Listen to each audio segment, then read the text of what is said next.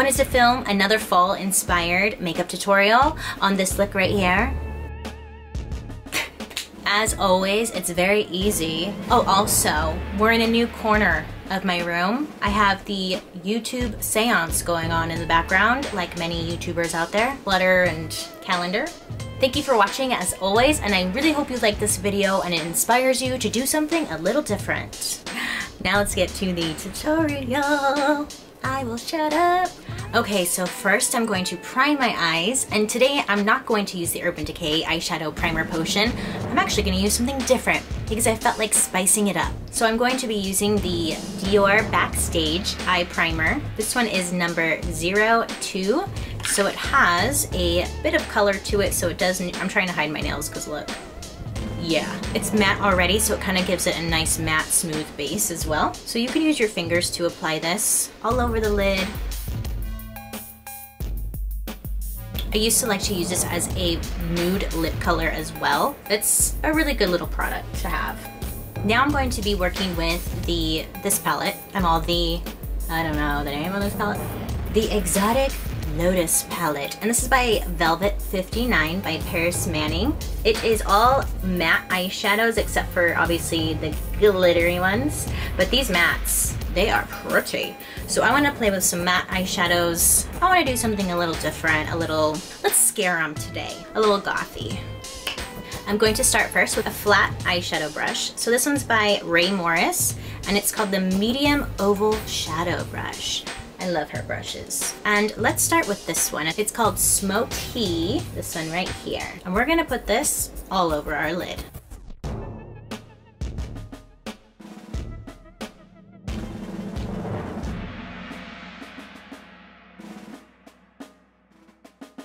That's pretty on its own. I love that color. It is so pretty. Now with the same brush, I'm just going to use the Silk Road, this orangey shade, and I'm actually just gonna layer that right on top of the last shade.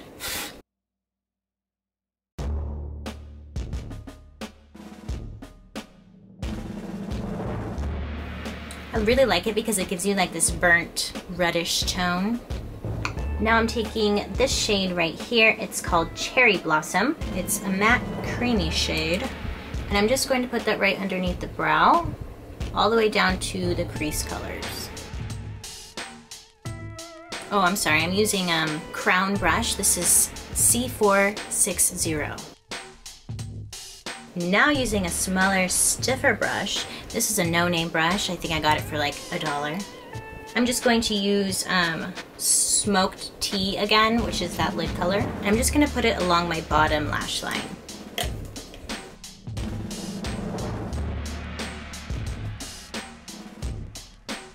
So I'm just kind of winging out the shadow.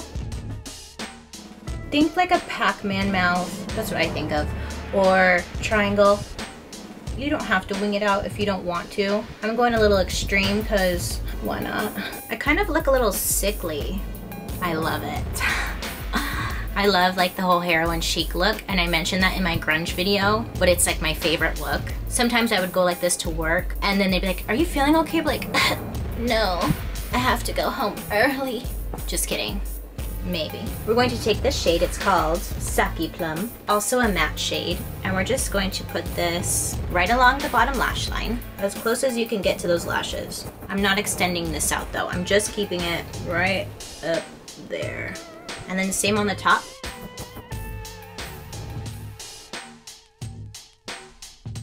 Any old small brush will do, even a no-name. As long as it gets on there, it's fine. I'm going to take the Rimmel London Scandal Eyes Waterproof Kohl Liner. And this one is in 005 Nude. So it's just a nude eyeliner. I believe I got this at Ulta for a couple bucks. I'm going to put this on the bottom waterline. Now for mascara. So I'm going to use the Clinique High Impact Extreme Volume Mascara. Clinique. I like this mascara. I don't know why I don't use it more. It has a bunch of little teeth on it, and it does add a lot of volume. I always do a coat of mascara before my false eyelashes. If you do eyelashes first and then mascara, that's not wrong either. There is no right or wrong, it's just the way I like to do it. So that's why I do that. I like this mascara because it has that ball tip to it, like the Benefit They're Real mascara, so you can really get a nice, I like a chunky lash on the bottom. Clinique is good for sensitive eyes, contact wearers, plus this one's not a pain to get off like the Benefit one. I like the Benefit mascara a lot, it's just a pain to get off. Now I'm going to do false eyelashes. I threw away the packaging of these lashes like I always do, but these ones, I remembered the number. They are Red Cherry Lashes number 38. So I like to have glowy, dewy skin in fall. Well, actually all the time, but naturally in summertime because I'm so sweaty, I have a glow. But in fall, I get a little bit more dry, so I want it to look like I'm sweaty. You get what I'm saying? So I'm going to use an Urban Decay eyeshadow as a highlight. This is the Urban Decay eyeshadow in Blunt.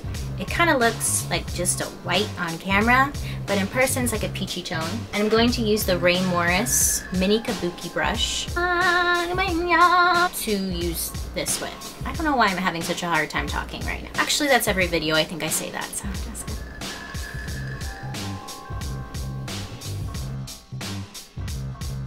Look at that highlight. I'm going to do the OCC lip liner in Lydia. It's a dark plummy shade. Just going to line my lips. I don't have a mirror anywhere. I have like the TV over here, which is kind of showing me when I'm recording, but you know, and then I have a mirror over here, but if I bring the mirror over here, I tend to block the camera.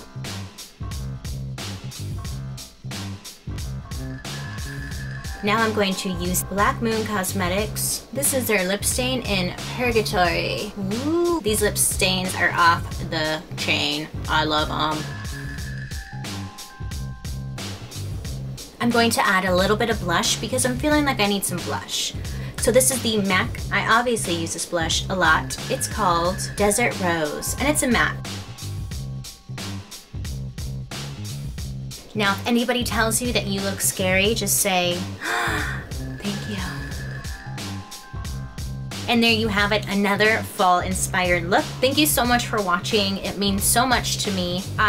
Quick story, was watching other beauty gurus videos on YouTube. I finally ventured off into the YouTube world, which I honestly haven't really watched other YouTube videos out there, and I'm not familiar with the beauty community. So I decided to kind of like venture out and see who's out there and what they do, and long story short, I cannot say thank you enough for watching and subscribing to my video, because compared to other beauty gurus, they have amazing quality, amazing lighting, amazing everything. And the fact that you guys watch my videos, subscribe to me, means so much to me. And it really motivates me to make more videos because you guys really like them. Well, so you say, you could be lying, but whatever. Thank you so much. I can't say thank you enough, and I am excited. I hope you like this background. Let me know. If not, I'll keep trying new things. I'm still learning, I'm still new. I don't really know what I'm doing 90% of the time, okay? So just thank you so much for being patient, supporting me through this fun YouTube journey, because I'm really here just to make videos and help you guys, not really for me. You know what I'm saying? Let me know if you like this video, because I can do more fall-inspired looks if you want. Okay, I'll just shut up because I always do this. Bye, guys.